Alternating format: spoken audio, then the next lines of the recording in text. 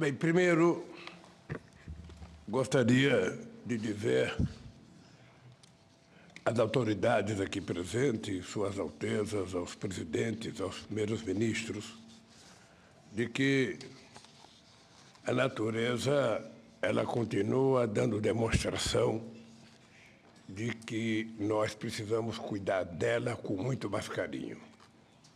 Essa semana, this week, 3 days ago, in Brazil, a cyclone in the state of Rio Grande do Sul.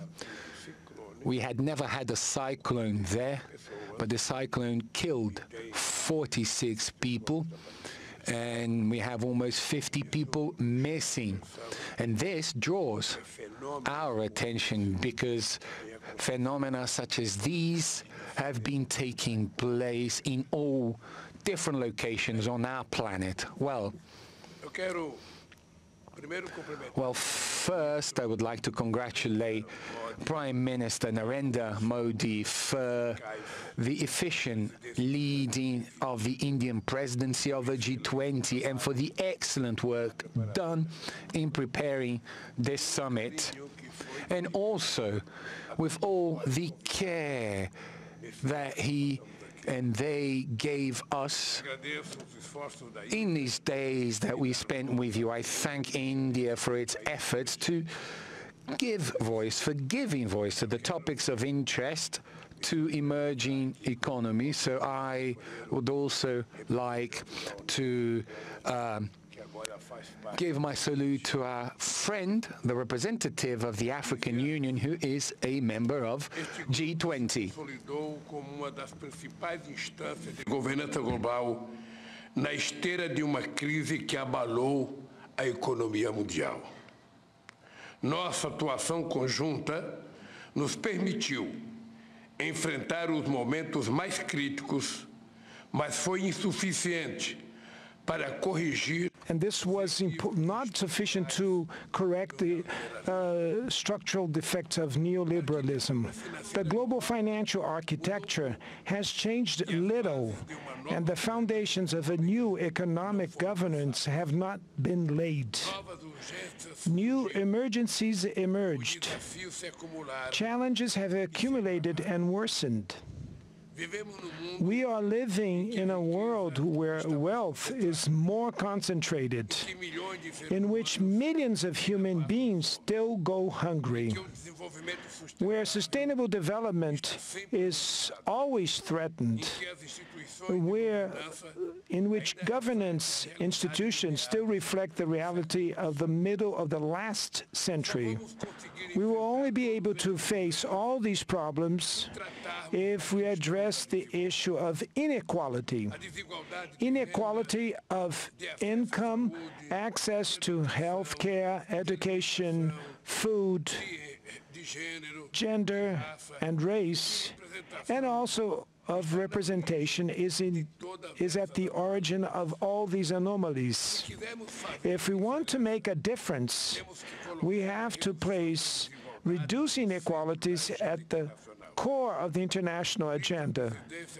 Therefore, the Brazilian presidency of the G20 has 3 priorities. The first one is social inclusion and fight against hunger, energy transition, and sustainable development in its 3 aspects: the vector social, the economic, and environmental vector. And thirdly, the reform of global governance institutions. All these priorities are part of the Brazilian presidency motto, which says, building a fair world and a sustainable planet. 2 task forces will be created: the Global Alliance Against Hunger and Poverty, and the Global Mobilization Against Climate Change. We need to redouble our efforts to achieve the goal of ending world hunger by 2030. Otherwise, we will be facing the biggest multilateral failure in recent years. Acting to fight climate change requires political will and determination from the rulers, as well as resources and technology transfer. We want greater participation of the emerging countries in the decision-making process of the World Bank and the International Monetary Fund. The unbearable foreign debt of the poorest countries needs to be addressed. The WTO must be revitalized and its dispute settlement system must start working again. To regain its political strength, the UN Security Council needs to count on the presence of new developing countries among its permanent and non-permanent members. The international community looks at us with hope because we bring together economies from emerging countries and developed countries in the G20. We represent 80% of the global GDP, 75% of exports, and around 60% of the world's population. To ensure that the G20 acts in an inclusive and coherent manner, Brazil intends to organize work around three general guidelines. First, we will make the political and financial paths work in coordination and in a more integrated way.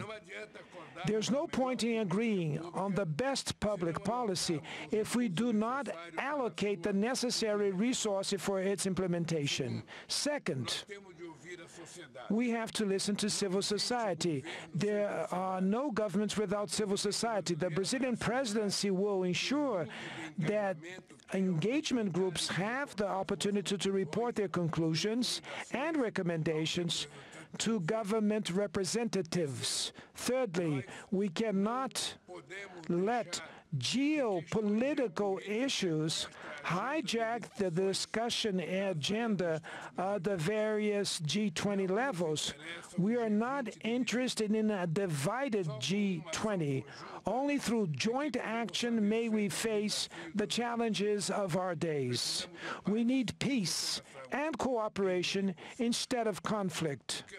The path that will take us from New Delhi to Rio de Janeiro will require a lot of dedication and commitment from everyone. The technical groups and the preparatory ministerial meetings will be hosted in several cities in all our 5 regions of our country. For that reason, we will welcome the members of the G20 with open arms. And we need effectively the support of all the people here, including the track record of this successful summit meeting that was hosted by our dear country that is India. I will be very much honored to welcome you all to the Rio de Janeiro Summit in November of 2024.